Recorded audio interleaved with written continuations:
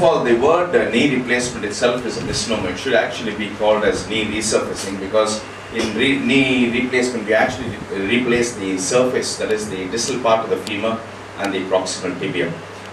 Knee replacement has come a long way. It used to be, say, about 3 decades ago, it would last, say, only about 10 years or so.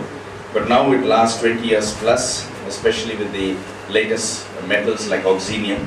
And of course, in India, we should be thankful to our ex-PM Vajpayee for popularizing it.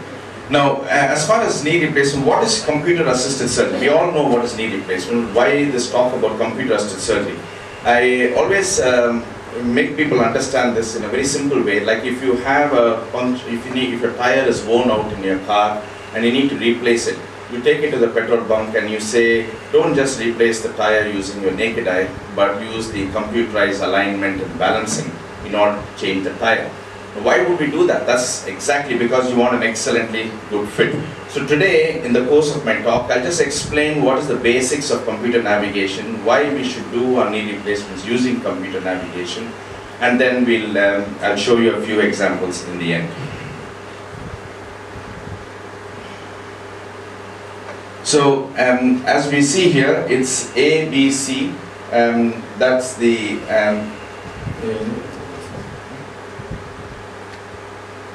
so it's A, B, C. A for alignment, B for balancing of soft tissues, and C for component orientation. So that's the easiest way to explain how does computer navigation help you with the surgeon. And we'll show you in the course of the talk how it does help. Change it.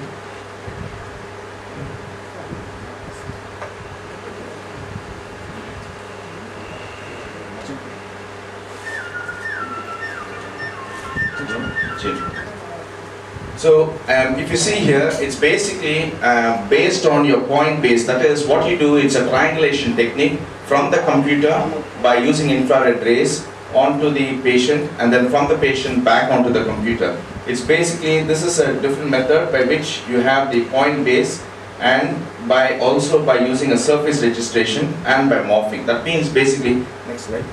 Basically, this is your triangulation technique. You have a computer in the operation theater which gives out the infrared rays, which then goes on to this reflecting balls, which is kept used by the surgeon, and this is called as an array, and that you use to get important points in the femur or tibia. Say for example, in the femur, the medial epicondyle, the lateral epicondyle, on the tibial surface, say all the surface areas of the tibia. So this is called as morphing, that is, you paint along the surface of the femur or the tibia, and which is then transmitted back to the computer.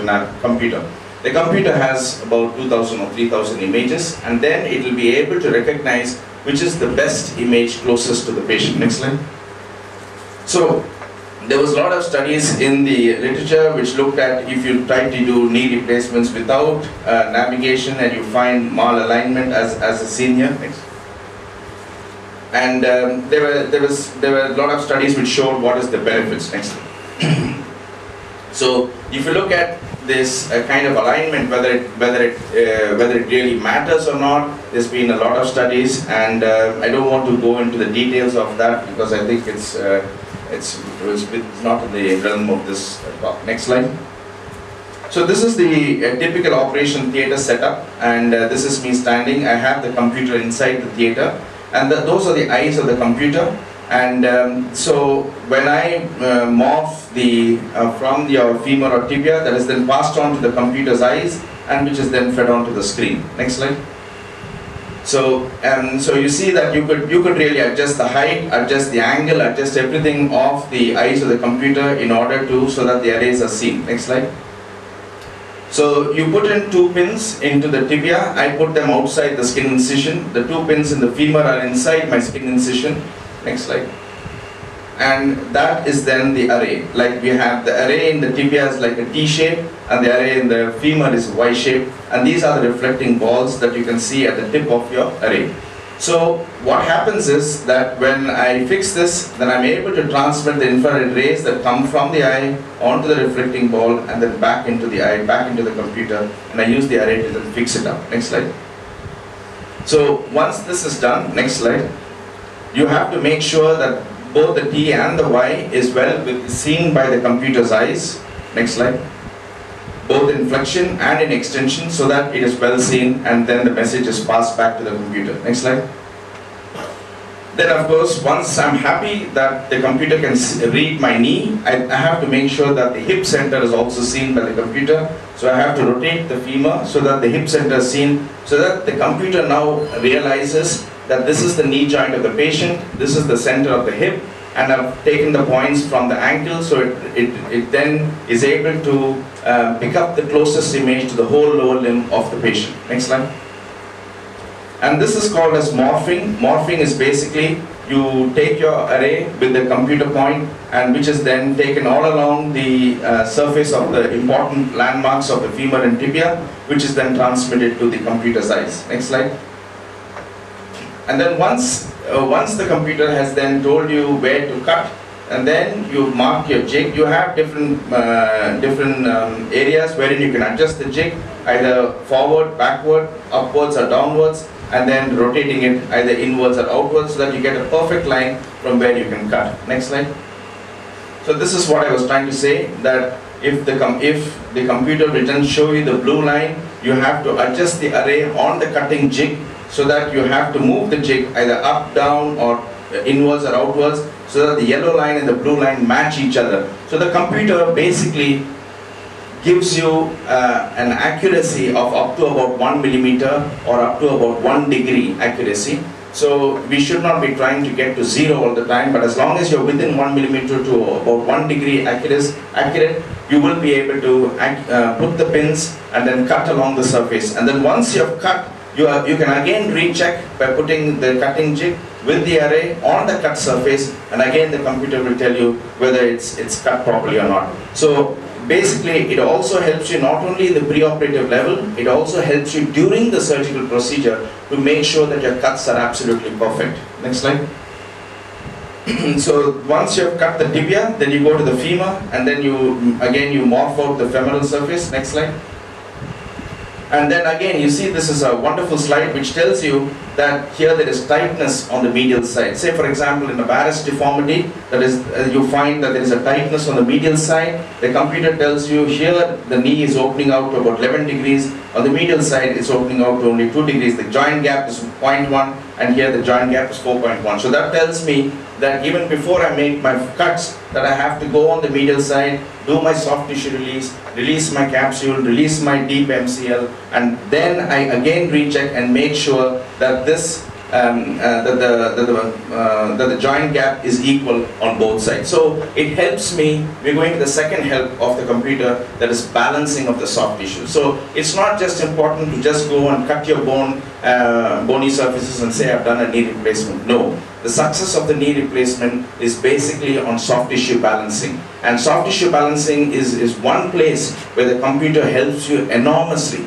by just telling you in numerical figures that you're balancing on the medial side, on the lateral side, on the ventral side, on the dorsal side. Everything is perfect, and that's a very, very important importance of the computer navigation when you do joint replacement. Next slide. So it again shows you the blue line, which is the intended cut, and the yellow line where we have to have it with the jig with your arrangement, and then that will guide you. As you move the jig up, it will say 1 millimeter. As you come down 0.5, so that means you have to keep moving your jig with the array, so that the yellow line and the blue line is absolutely is absolutely straight, and all these figures will be within 1 millimeter or 1 degree, so that you know that you can go ahead with your bony cut. Next slide. So once your femoral surface and tibial surface is done, your 3/4 of your operation is over. Next slide. Because then it's just a matter of adjusting your other jigs with the array, and then taking out your chamfer cuts. Next slide. And this is your chamfer cuts being done. Next slide.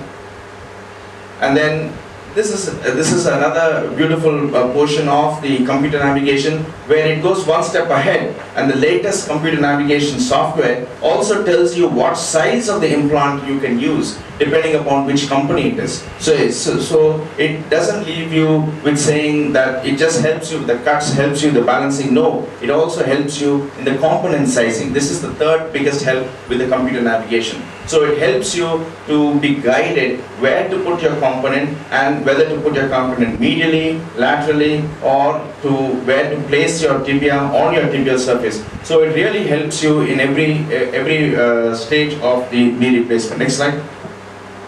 And then finally with your trial reduction. Next slide. That's your prosthesis in place. Next slide.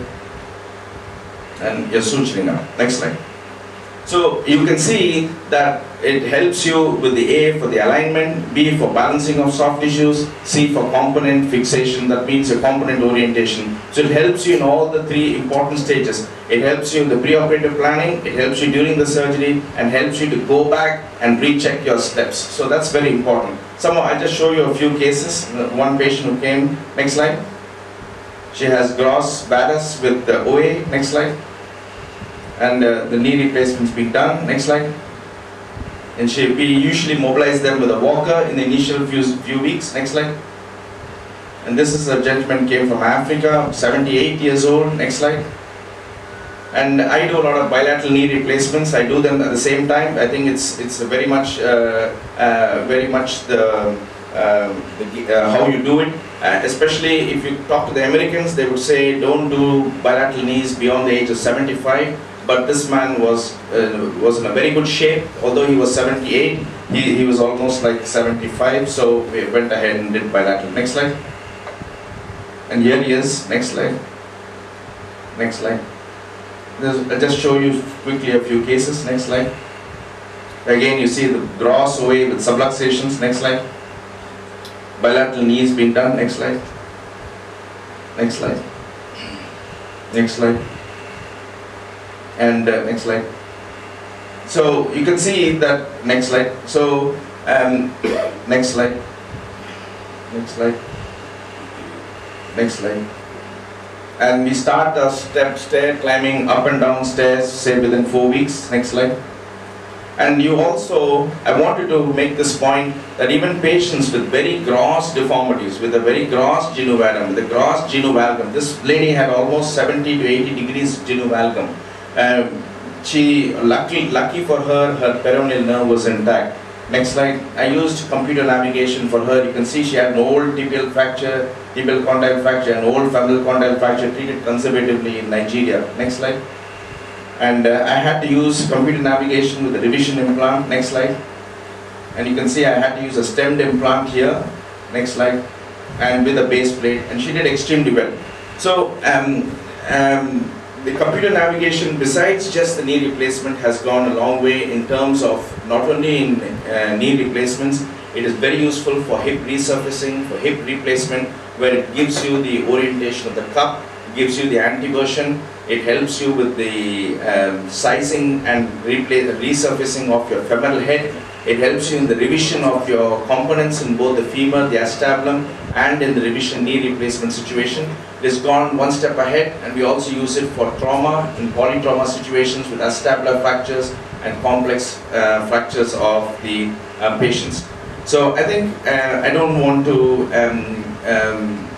go any further with this, but what I'm trying to say is that computer navigation has got a very important role, and just show you a few, next slide, just show you a few literature searches which are done, and not to bore you too much, but important studies that were done was compared patients who had done with the navigation, one without the navigation in bilateral cases. Next slide. And they found that the mechanical axis was within 3 degrees. That means your alignment, your orientation was much better with the navigated patients than with those who were not navigated. And this was a landmark study where the p-value was quite significant. Next slide. And so the advantages of CAS, the take-home message here is a high precision of bony cuts,